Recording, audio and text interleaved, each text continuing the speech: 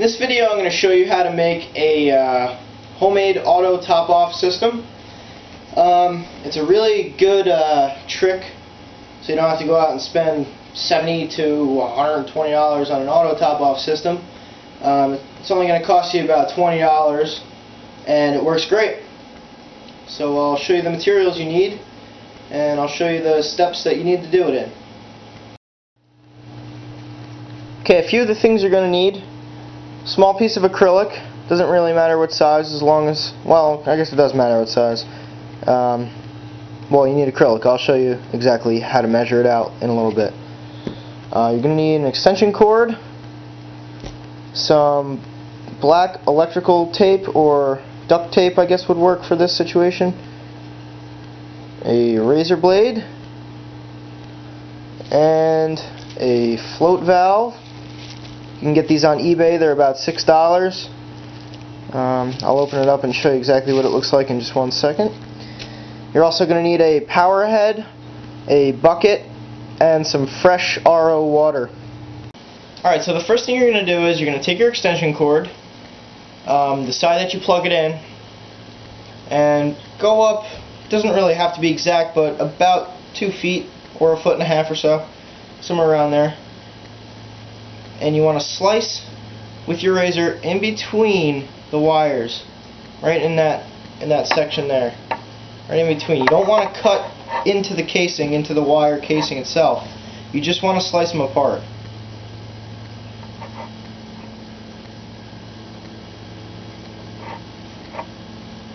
So it should look something like that.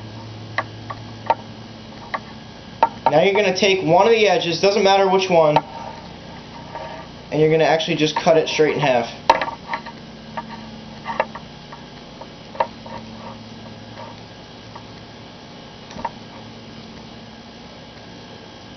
You could also use scissors if you wanted for this.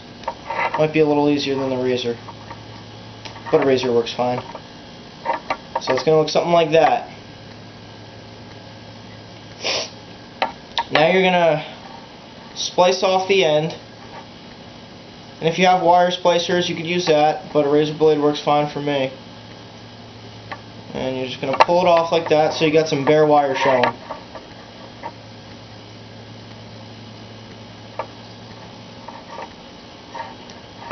And it really helps to use a really super sharp razor blade because it cuts through it like butter. And you just want to twist these up, make them nice and solid so they don't fray apart on you. So now it should look something like that. Now you want to take your float valve,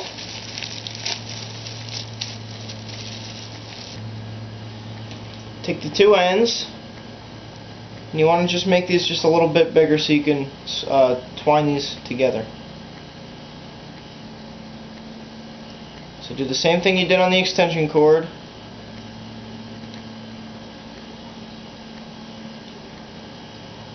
Pull it off.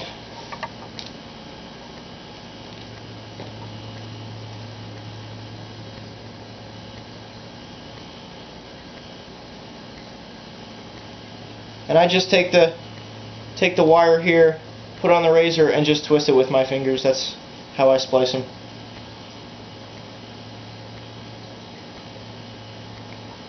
Okay. So now you got these two bare wires. Two bare wires here.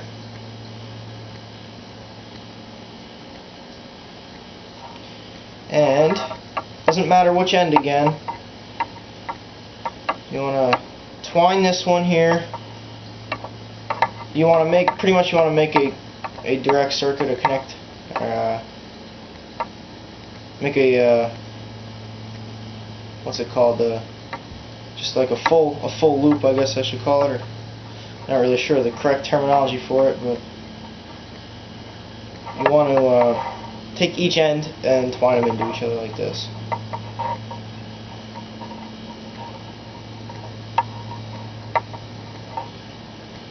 And then I just give it a little fold over.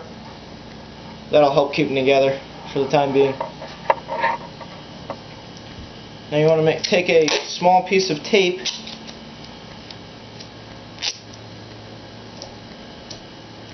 and you want to just tape them all together. You could also use wire nuts. It's probably the safest thing to do, but tape is good enough for me. And you want to make sure you're not showing any bare wire on the end here. So that's pretty much what it should look like, and it's making a complete circuit. So now basically how this works here, you're going to connect that to the piece of acrylic, and it's going to sit inside the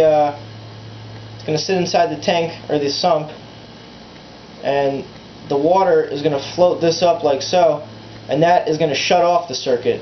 So every time the water evaporates, this is going to drop, turning on the circuit, which is going through this extension cord here, which is going to be your power head is going to be plugged into that.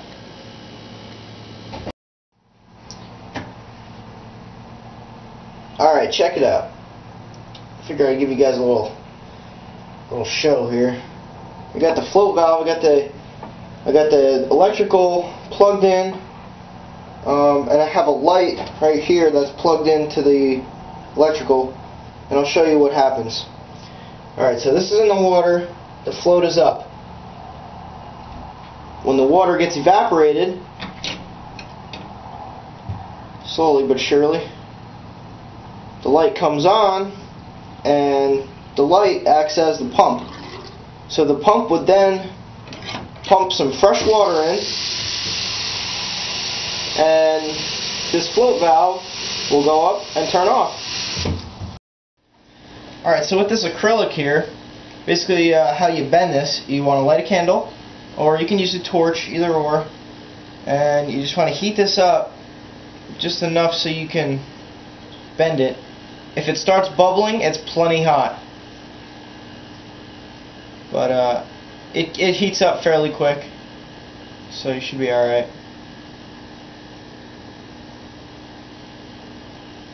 It's going to turn in a little bit of a black color, but it'll come right off. And that should be hot enough there. And you want to just use like a sharp angle to bend it if you have one on hand. And it does need a little bit more. That should be good there.